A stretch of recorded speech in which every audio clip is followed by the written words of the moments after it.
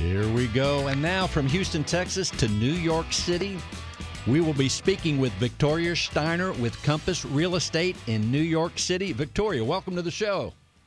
Yes, thank you, Bill. Thank you so much for having me. Well, boy, we're hearing about all the places in the world that are affected by this, which is pretty much everywhere. But New York City, especially, we have our eye there because you are the Big Apple, a very unique city and business center of the whole world. Let's tell people, first of all, Victoria, about your company, Compass Real Estate. Yes. I work for Compass Realty. We are one of the largest privately owned companies in the United States. We have offices from coast to coast and in Texas and Aspen, in Florida, Hamptons, wherever you could throw your dart at, we have an office there. Certainly here in Houston, too, we're hearing so much about Compass Real Estate. And you've been on the show. It's been about 2 years, if I recall. Certainly things have changed massively. But you have been a constant top producer. And in your world of real estate, as we have Houston realtors here listening all the time, your world already was different, where the things that you see, the properties that you offer, the skyscrapers, the penthouses, and you are a top luxury producer right there in New York City. First of all, tell us a little bit about the market, when it was normal, how you went about business, and kind of how it worked there. Well, we are very much people person. It's a very, I think, private and emotional transaction when you're dealing with somebody who's looking for their home, and if they're moving with their family or with their loved ones, they want to be able to find something that's comfortable for them, something that's convenient, meaning that it's close to their job or close to their school. So we have to be extremely kind and understanding to their situation and to be able to find the right fit for the right person. So, with the rules that are in effect now, it kind of takes away that feeling that we have for our clients in terms of being in close proximity to them. And you actually live in New York City, is that correct? Yes, I saw New York City, yes. And so right now, real estate, when people need to move, when they need to buy or sell, that's a need. They need to do it. But right now, let's say this week, if someone calls and says, Victoria, I need to buy a home, a penthouse, whatever, how are you handling that? Well, we send them a virtual tour. We also have a great tool in our company called Compass Collections, where we put together a collection for you.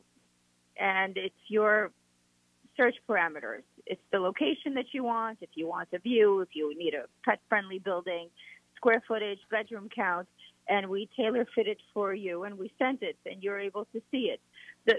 Thank God that realtors and technology has caught up with this prior to us being all quarantined, is that we're able to view and experience the property online before we actually see it.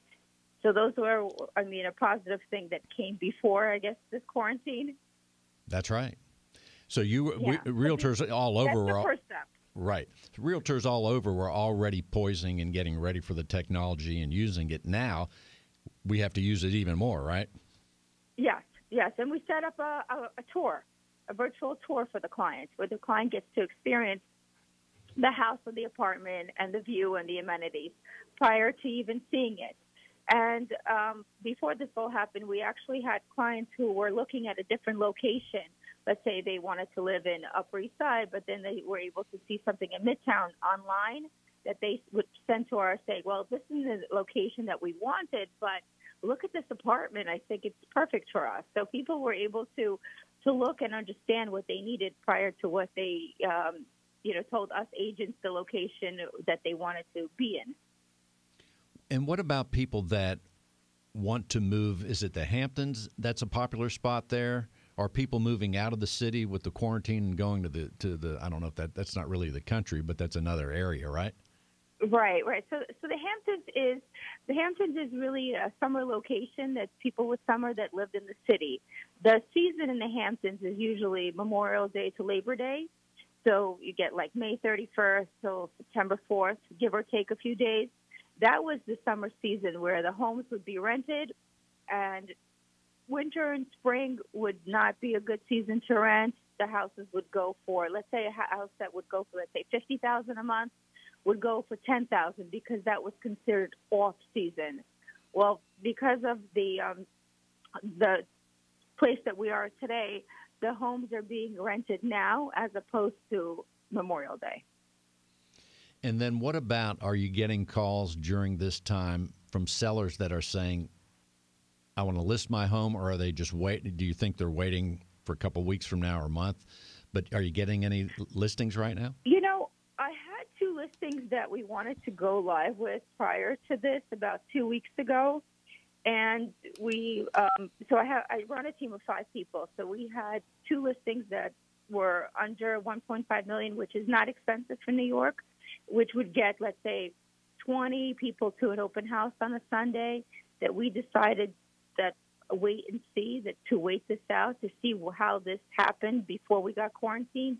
So we did not put it on the market. I think that there's going to be a lot of inventory that will hit the market as soon as things quiet down. And when you mention a price point, if I recall way back a few years ago when we first talked, I think you were celebrating was it $100 million deal of some kind? I don't know if you remember. Yeah, something like that. But it was something gigantic that you just closed, and I was like, wow. Yes. Only in New York, I guess, or maybe L.A., who knows? You know, I mean, we have, believe it or not, in the beginning of the year, L.A. was getting these $100 million deals. $165 million, Jeff Bezos bought a house with land. So the numbers have been escalating in the last year, especially this year, came out roaring because we had people who were on the sidelines that wanted to take advantage of the mortgage rates and go forward and buy property and transact. Well, generally speaking, give us an idea of to be at the level of real estate sales and success that you have been. Real estate's not easy in any city, I don't think. But let's tell people some of the core principles that you have used in your world to do so well in real estate. You know, to me, about the real estate, being a homeowner myself, it's not only about the transaction and getting the deal done and closed. It's really understanding the full person. Who am I dealing with? Am I dealing with, is there a mom, a dad, a son, a dog? For everyone to be comfortable and happy. And when you're able to understand who you're working with as a whole, not as just one, and the things that make these people happy, you end up having lifelong friends, and those people end up referring to you. So my business right now is, yes, I do get people that call off the website or people come off the Instagram pages, but the majority of things are referrals, because I think that if you do well by someone and really put your heart and soul into something that you're doing, and it's not about the commission, it's about really finding something special for them and making them feel happy, is where you want to be and do well, you know, year after year after year. Indeed, that is a core principle of success, and you're doing it very well all the time. We're talking with Victoria Shtainer with Compass Real Estate in New York City. And Victoria, one of the things you sent me as we were texting back and forth about, should you buy a home if a recession hits? We don't know that the recession is going to hit, but what's your comment on that? Yeah. Well, you know, I looked at the 4 factors that would be pushing me today if I was going to buy a property or even an investment property or move out of my own home. Is number 1 is my job stability. Am I going to be working at the place if we are quarantined for the next, let's say, 60 to 90 days? Am I still going to have a job? That's number 1, job stability. Number 2 is, where am I pre-qualified for the mortgage that we're going to get? Because I will be financing some of this property. Will I still have a good rate? What is going to be my monthly payments? And am I comfortable with these monthly payments? Number 3, I would be looking at my savings. After you cash out, let's say the 20 or the 10% deposit, let's say if it's a $500,000 property, 20% would be $100,000. Would I have enough money and liquidity to sustain my family in the next year or so?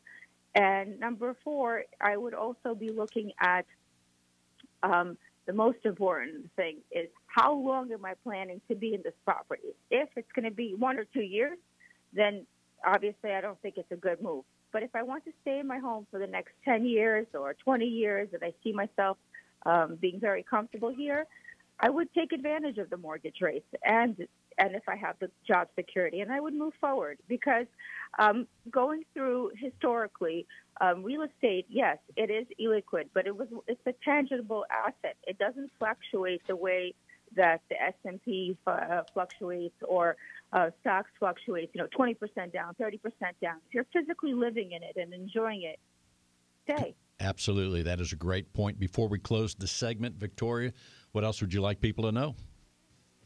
I'd like people to know that, we are here for you. We would love to talk to you if you have any questions or anything, because we are also going through this together. And I do think that there will be pent-up demand coming forward, because I was telling my husband, I was laughing around where we're staying. I said, well, the new pitch is not, do you like the kitchen? Do you like the bath? I would say to people, how do you feel about being quarantined here for 2 weeks? Do you like it? Is it nice enough? That is a good point. And let's tell people how they can... We're laughing, but we're crying. But That's true. Let's tell them your website and phone number if they want to reach out to you, Victoria. Right. So my phone number is 917-860-2782. That's my direct line. And my website is the VictoriaShtainerTeam.com. And the phone and number? I work at Compass. Compass Real Estate? 917, yes. Compass Real Estate here in New York City. And the phone number again? 917-860-2782. Thank you so much for being available on super short notice. Here for you. All right, thanks. Yes, thank you. Have a great day. You too.